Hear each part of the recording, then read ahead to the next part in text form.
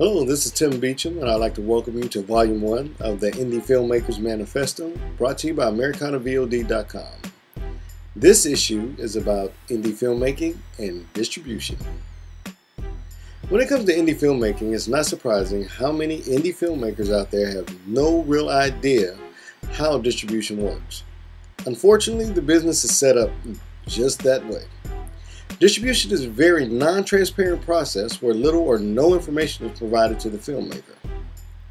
Sure, distribution companies provide filmmakers a quarterly statement. However, it's nothing more than numbers on a page with no crucial information such as how many units have shipped and where those units were shipped to.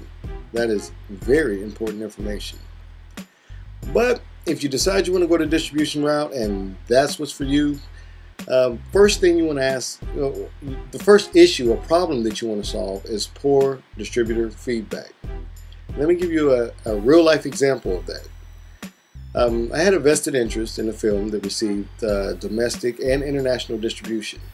I was all geared up, ready to go on the road to promote the film and to do workshops and seminars on filmmakers and marketing.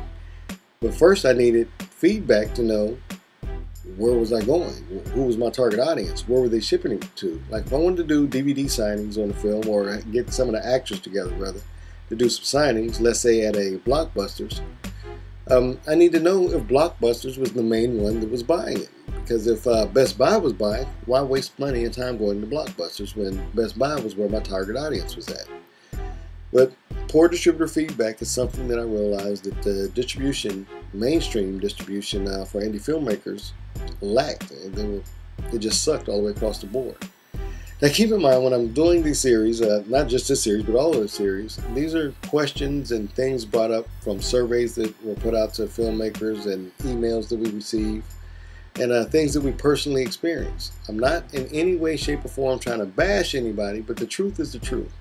And I don't want to say anything on filmmakers or a particular filmmaker or distributor without giving them a chance to rebut to what I have to say or to at least explain their side of the story.